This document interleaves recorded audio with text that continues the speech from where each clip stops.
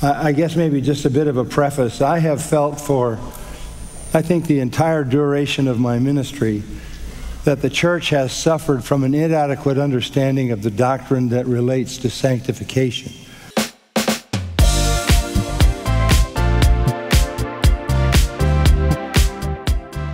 So, the Shepherds Conference 2024, Pastor MacArthur opened the conference. The message that he gave, a very, very, very good message. There's a lot of stuff that he talked about, but he preached for over an hour and without notes. For some reason, somebody gets to find out and zoom in on the pulpit over there. There was no notes over there, just him and his Bible. But he just, he ended up using different types of scriptures, and everything was, just systematic. It's just like, oh, man, J-Mac. All right, so what did he talk about? So the emphasis was in obedience. He says that for 55 years over his ministry, that he has noticed one thing that is lacking is sanctification. I guess maybe just a bit of a preface. I have felt for, I think, the entire duration of my ministry that the church has suffered from an inadequate understanding of the doctrine that relates to sanctification. And even in recent years, when we are pretty astute on the doctrine of justification, and we have that down pretty well, as you heard in the beautiful hymn that was sung earlier, His Robes for Mine. We understand that. And there is uniformity on that among those who are faithful to the Word of God. We get that. We go back to the reformers, and we hold their flag and sustain their impact by holding the same convictions that many of them discovered in a time when it was obscured. So I think in general we do well with the doctrine of justification. We even do pretty well with the doctrine of the sovereignty of God. That's a comfortable doctrine for us. We want that to be true. But where the church seems to lose its way is in the matter of sanctification. And that is no small issue, because the function of the church is to address in the lives of God's people the issue of sanctification. Okay? That's what he said. And he emphasized that we know justification is the work that God does. Glorification is the work that God does. We don't contribute anything to justification and glorification. But when it comes to sanctification, we are responsible to present our bodies as a living sacrifice, right? We need to be in a journey of sanctification. And yes, the Holy Spirit does help you in that. But you're just not going to be coasting and thinking that you are in a sanctification mode, so to speak. And he spoke about the issue people want to be the sinner's prayer. He says, well, if you want the sinner's prayer, it's Psalm 51. If you want that's Psalm 51, the sinner's prayer. But I did like how he did drill in the law of God. In order for a believer to be obedient, you need to obey the law of God. And this idea that's pervasive in our culture, the antinomianism in the church, we forget that the law of God is actually important in the life of a believer even today. Obedience prompted by love is the character of the Christian faith and is the reality of sanctification. Now, why am I emphasizing this today? Well, because again, I think this is the world in which we all live. The work of justification and glorification is all God's work. We have the responsibility in the middle for the perfecting of the saints to Christ's likeness. And antinomianism comes in so many forms. And it's left such confusion about sanctification. All denying the believer's duty to obey the moral law of God.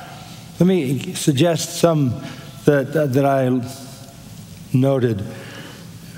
First, there is a kind of a Gnostic dualism approach to antinomianism, and that says the salvation of the soul is all that matters. Bodily behavior is irrelevant because your body's not redeemed, so don't worry about it. That has played out in some gross transgressions advocated by pastors. I know one myself who suggested that couples who are preparing to get married have sex together because their bodies weren't redeemed anyway. So there is that dualistic antinomianism. And then there's, I guess, what you could call God-focused, although it's bad to say it that way, that's what they would say, God-focused antinomianism, which says he just requires love. He just requires love. And so, because he just really requires love, you have to do some, you have to do some editing of the Bible. Because so much of it is not loving. But since God is concerned only about love, you have to hold back requirements in Scriptures because that wouldn't be loving. And then there is Spirit-prompted antinomianism, trusting in the Holy Spirit to move inwardly so as to deny any need to be subject or obedient to the moral law of God. You're free from the law. Just let the Holy Spirit do it. And if it doesn't happen very well, it's probably his fault.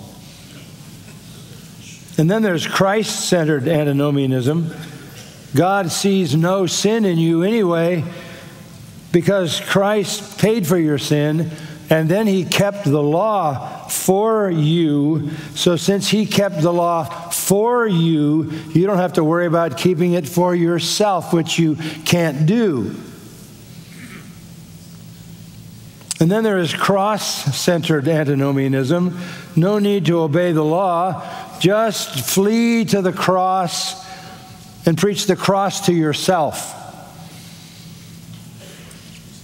And then there is grace-centered antinomianism. All sin has been paid for. You're free. Then there is something that I hadn't come across until recently, lesser sins antinomianism. Committing lesser sins keeps you from greater sins by granting your flesh some satisfaction. All those seek to eliminate obedience to the moral law of God and his holy will. And all of it is an attack on God himself. John Murray said, quote, "In the denial of the permanent authority and sanctity of the moral law, there is a direct thrust at the very center of our holy faith, for it is a thrust at the veracity and authority of the Lord himself." So he did talk about there is a lot of the knowledge that's out there, right? Dualism, where people just think like, your body, you can do whatever you want, just care about the spirit, okay? That's antinomianism. And then the another one he talked about was just God focus. So this is the idea of the command about love, right? Like, because God has commanded you to love. So all you're doing is just love, love, love. Everything else is on the way side. This is that's antinomianism. And then the spirit prompting antinomianism. Everything is just like, okay, leave it to the Holy Spirit, leave it to the Holy Spirit. He says, no, that's antinomianism. And then there's another one, Christ-centered. Everything is just because of Christ, because of Christ, that he fulfilled the law, he kept the law. We tend to think like, okay, that's fine. That's Christ's department. I don't have to do anything. That's antinomianism. And then the cross-centered antinomianism, where everything, the cross, everything happens the cross. Then grace, right? That one, the free grace that's out there. That's antinomianism. And then lesser sins antinomianism, thinking like, okay, I used to have, like, for example, this is me adding in, right? You have 100 sins. Oh, now you have 50. Now you have 60. No.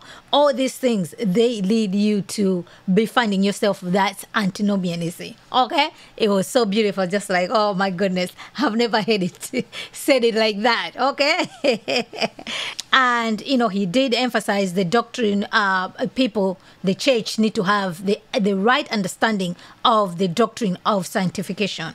So his theme was the triumph of obedience.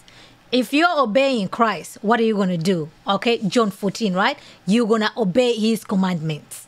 Okay, and if you love God, what you're going to do? You're going to obey his commandments. All this in John 14. He did talk about John 14 as well. I was just like, wow, that's actually what we're studying right now as well. And he also did talk about 2 Corinthians 10:5. That was, the back of the thing that he did talk about. And this is actually one of my favorite phrases, right? Like, take every thought captive to obey Christ.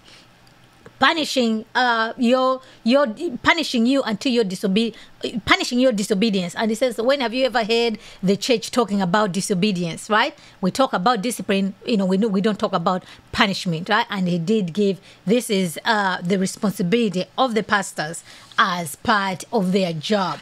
That was just like, okay.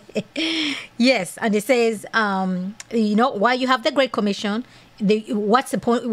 What is the emphasis over there? You're teaching people to obey. You're teaching people to be obedient. Okay. And that is the pathway to sanctification. If you're defining your relationship to God by your relationship to the law, you may well be outside the kingdom of God. Antinomianism perverts the gospel by making nothing of the divine work of regeneration.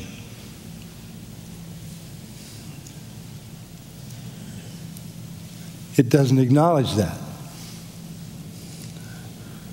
Trying to earn salvation by indifference to the law is no different than trying to earn salvation by adherence to the law. The only way you can be certain of your salvation is to know that you have a relationship not to the law, but to Christ. Antinomians make duty and obedience a sin against grace. What a trap. Other thing that he did talk about, I thought like, okay, so this emphasis, he didn't say anything to me. I'm just like, okay, my ears are on the ground. I'm like, okay, the debug or whatever, the Christian nationalism, whatever that's going on. And he just emphasized like, no, we believe in the law of God. Christians need to be obeying the law of God. And then he ended up reading Deuteronomy 6, just emphasizing that. And Psalm 119, he says that, okay, so the person who wrote Psalm 119, do you think that person was a legalist? Because we tend to think when people want to keep the law, we call them as legalists, right? So, yeah, Pastor John Macthur just preached. But I thought this one was out to... I think this one was for Alistair Begg's situation. He didn't mention anything about that. That's just me adding in my commentary, okay? But he goes on with this. And I do agree with him. He says, whenever you're going to be in the ministry, right? And you're calling people out. You're doing all those things, right? You just remember what's happening in 2 Corinthians 10:5, right? That's Paul saying. It says like, you have to be compassionate. You have to show meekness, gentleness, courageous, competent, and you have to be obedient. Because all these things are listed in that chapter. And I was just like, wow, that is so amazing. You know, for though we walk in the flesh, we are not waging war according to the flesh, but our weapons of our warfare are not of the flesh, but have divine power to destroy strongholds. And we destroy arguments and every lofty opinion raised against the knowledge of God, and take every thought captive to obey Christ. So that, he did talk about that, just like, yes. So all these things do go together. I thought that was, it was good. It was a message well received. So yes, the Shepherds Conference has kicked in with this powerful message from Pastor John MacArthur. But I'm interested to know what you guys think about this message. That is all that I had for you guys today. Stay tuned. We're going to have more coverage of the Shepherds Conference. I cannot wait for the Q&A. All right, guys, stay tuned. More coming. Until next time, remember to be in the know. Thank you.